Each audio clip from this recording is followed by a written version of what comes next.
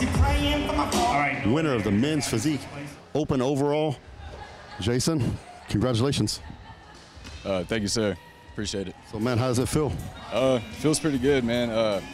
It's honestly just all the hard work being paid off, you know, all the early mornings, late nights. I mean, you've been doing this for a while. You know how it is.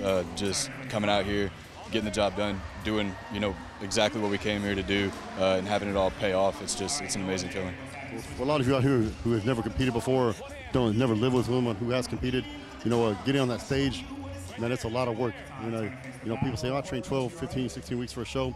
I promise you, this man's been training years to build this physique. And he stepped on and competed in Houston last year. I showed down there. He's made huge improvements since then. Got a lot more muscle on you than when I saw you last time in less than a year's time.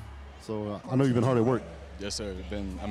Every single day. I bring the same energy, same intensity, and the same work ethic every single day I show up. And that's the reason for all this right here today. So 2 questions. What's next and what's the ultimate goal?